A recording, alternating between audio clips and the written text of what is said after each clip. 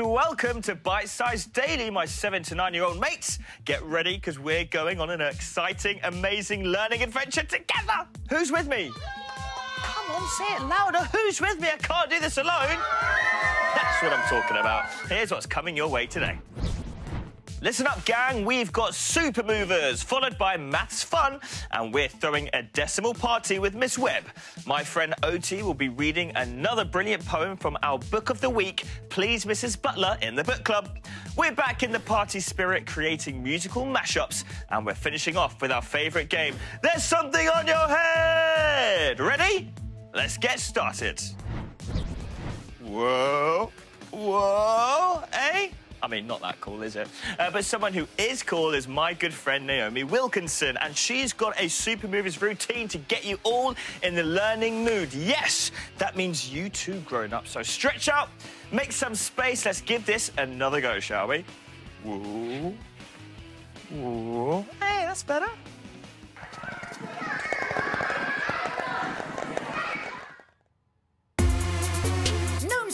In the house. Get down and dance to a decimal beat. Hit it. Everyone knows about whole numbers. Like 1, 2 and 3, you know what I mean.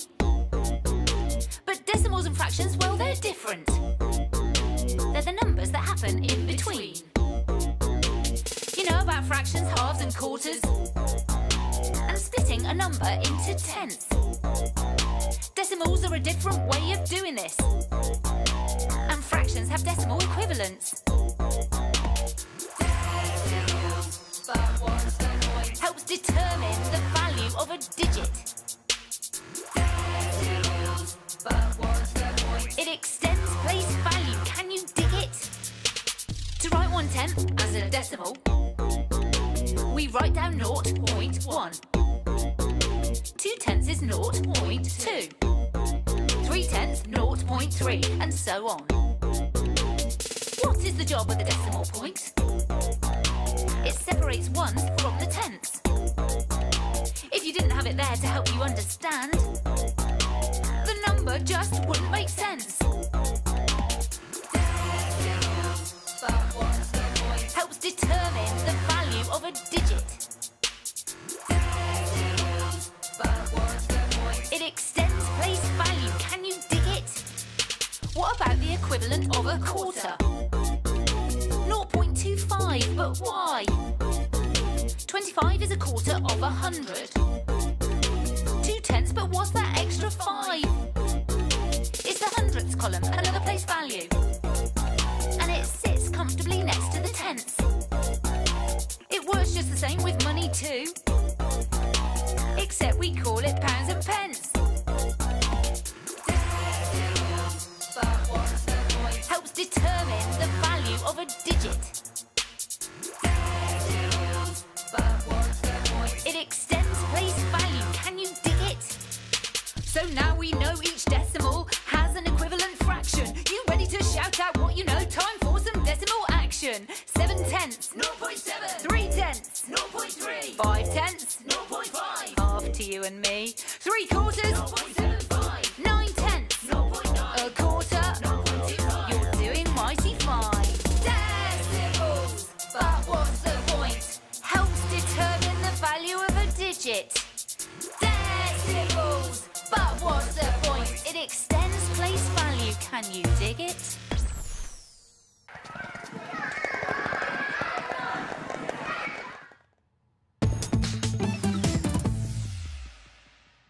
Right, everyone, I hope you've all woken up and feeling funky fresh and ready for some learning fun. I know I am.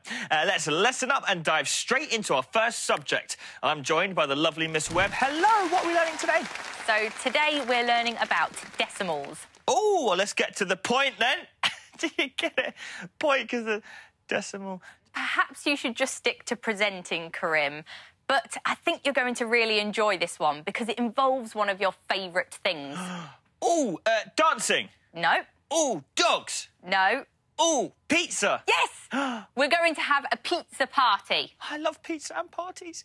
Amazing, but first let's take a look at what you want to know about decimals. Here's what you want to know about decimals and fractions.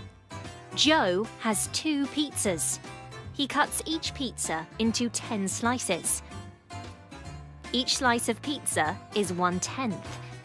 We can also write it like this. This is a decimal.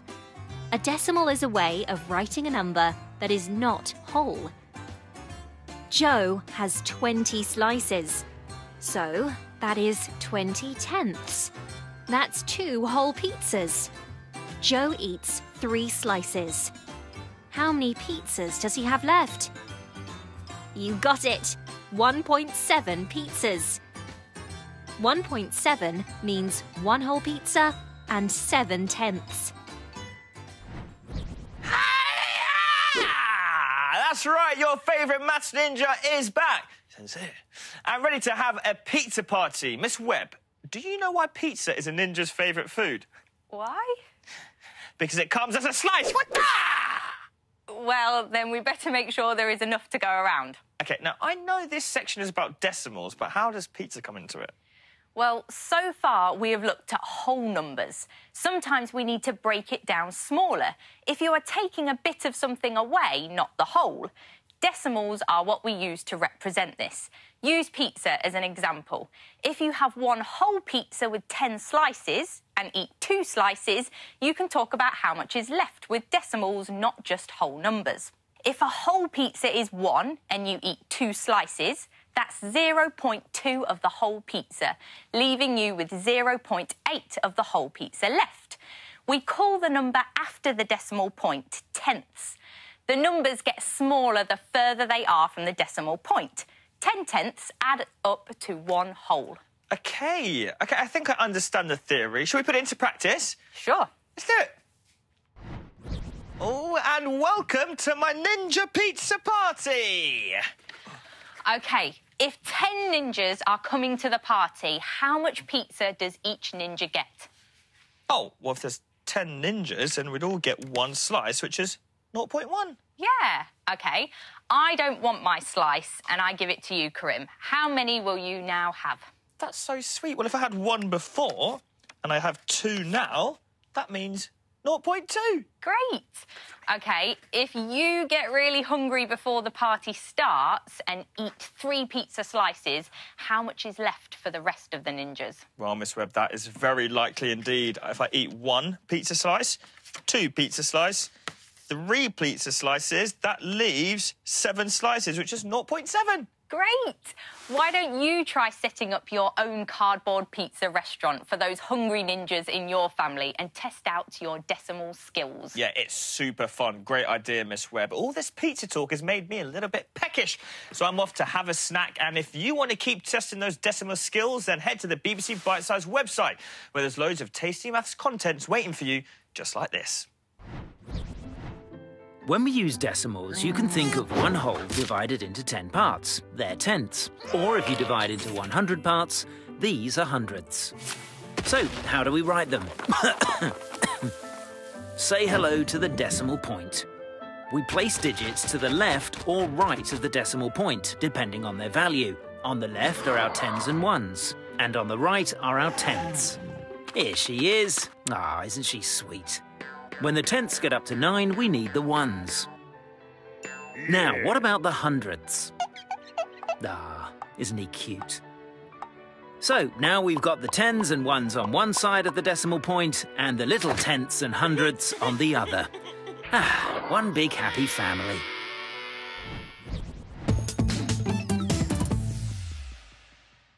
It's time for my favourite part of the show. Book Club. This week's book is called Please Mrs. Butler by Alan Alberg. It's a book of poems all about school life, and I know you guys are missing school. Come on, I know you are really. Oti Mabuse is back to read for us again, and today's poem is called Scissors. Here it is. Enjoy.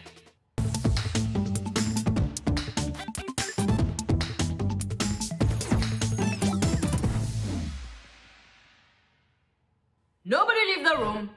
Everyone listen to me. We had 7 pairs of scissors at 2:30, and now there are only 3. 7 pairs of scissors disappeared from sight. Not one of you leaves till we find them. We can stop here all night. Scissors don't leave themselves, melt away, or explode. Scissors have not got legs of their own to go running off up the road. We really need those scissors. That's what makes me mad. If it was 7 pairs of children we'd lost, it wouldn't be so bad. I don't want to hear excuses. Don't anybody speak. Just run out this room till we find them, or we'll stop here all week. A massive thank you to OT for reading today's poem, Scissors. If you've missed any of the book clubs so far, don't you worry. You can catch up on the BBC iPlayer. Download BBC iPlayer app for free. How cool is that? Now, Miss Webb, does this poem make you think about what you were like at school? Yeah, it does. I really enjoyed school, so I know lots of you will be missing your friends and teachers. OK, let's talk about the book. What do you think happened to the scissors? What is the most likely explanation? Where would you look for the scissors? And what else could go missing in the classroom? I used to lose things all the time. It was a nightmare. What do you think could have happened to the scissors yourself? Well, in the third verse, the teacher says scissors don't lose themselves, melt away or explode. She also says that scissors have not got legs to run. If scissors could run, where do you think they would go? Karim, if you were a pair of scissors, show us how you would run. Oh, OK, well, they're very straight, aren't they? So I can't bend my legs. And now dance. Oh, OK.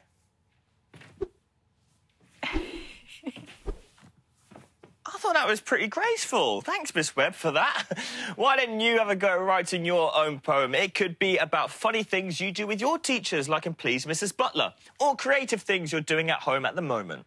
Whatever topic you choose, remember that poetry is made to be performed. So grab your siblings, your grown-ups and your teddy and read your creation out loud to all. Yes, indeed. And get your grown-ups to send us a message on Twitter or Facebook with how you get on. We'd love to see those.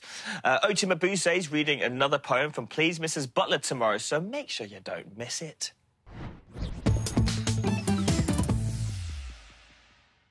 We've talked about school so much that we've magically summoned a head teacher, and I hope I'm not in any trouble. It's Mr. McPartlin. Hello, Corinne. Thank you very much. Always nice to be here. It's so lovely to see you. So, Mr. McPartlin, let's talk about music, OK? So you're a head teacher, and you were also on Britain's Got Talent with your school choir. That's pretty cool. Is your school full of musical stars, then? Totally honestly, no. You don't actually have to be great. You just have to be enthusiastic, because that's what great music is all about. I'm excited to learn from the best. Now, Mr. McPartlin, you might know I do love my dancing, so I know a little bit about our next topic, music and rhythm. Corinne, what's your rhythm actually like? Could you show me the cha-cha? Yeah, OK, I'll show you the lockstep move. So it goes cha-cha-cha, cha-cha-cha. Nice. Could you do that more slowly? Yeah, of course.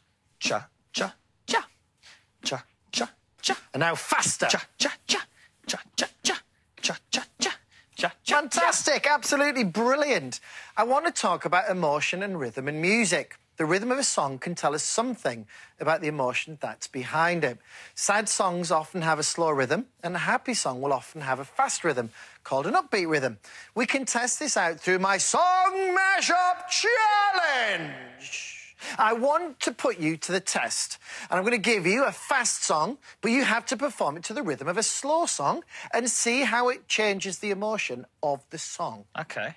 Let's try Little Mix's Black Magic mashed up with Lewis Capaldi's Someone You Loved. An obvious remix, I think. Oh, that's hard. Take a sip of my secret potion.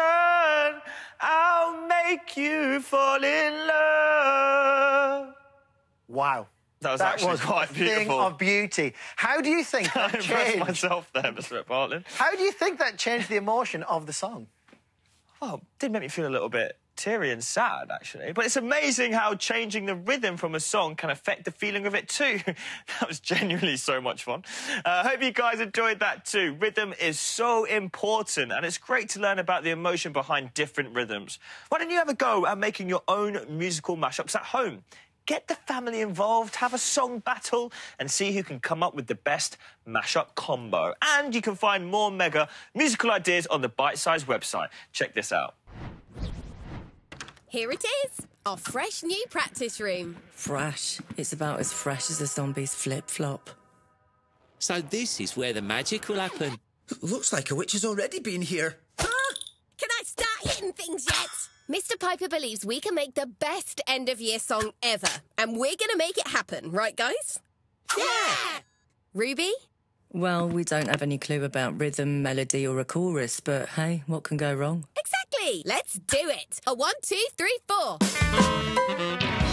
that's quite the sound you're making! Your ideas are great, but let's see if we can play together. Let's start with a pulse.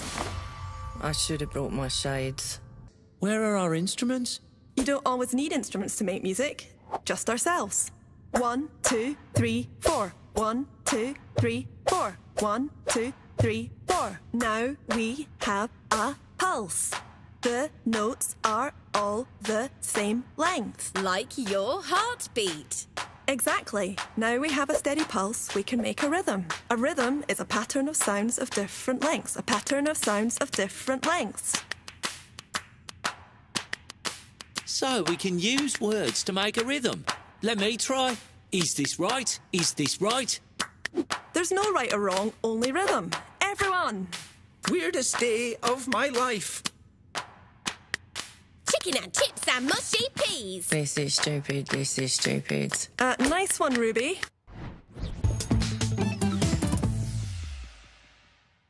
It's nearly time to wrap up today's learning fun. But before we do, you know what it's time for? Yep, that's right. Join in with me, Mr. McPartlin. It's time for... There's a thing on your head! Play along at home, too, with grown-up siblings. Whoever lives with you, get involved. Don't be shy. We're going to test what we've remembered from today's 7 to 9's learning fun. All you need is a pen and a sticky note. It's as easy as that. I've written something on this note from our music lesson earlier. Mr. McPartlin, place the note on your head, please. No peeking. You have 30 seconds to ask yes or no questions and guess what it is. OK, let's get 30 seconds on the clock, please. And in 3, 2, 1, let's play. Is it a song? No. Is it an artist? No. Is it a solo? No. Group? Yes. Male? No. Female? Yes. Women? Yes. Yeah, no, yeah. Little Mix? Yay! Yay! Shouting out one words there. Not even asking questions. Love that. Well done and commiserations if you didn't get it right. But you know what? It doesn't matter. It's just a bit of fun. You were the band Little Mix. Although I must say, your hairstyle isn't quite making the cut like their hairdos. You get it? The cut. Get it?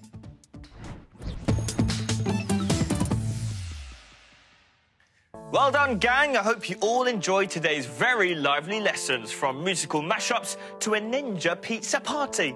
And if you want more, the Bitesize website is ready and waiting for you. I'll be back tomorrow with more fun than a month of fun days. Goodbye.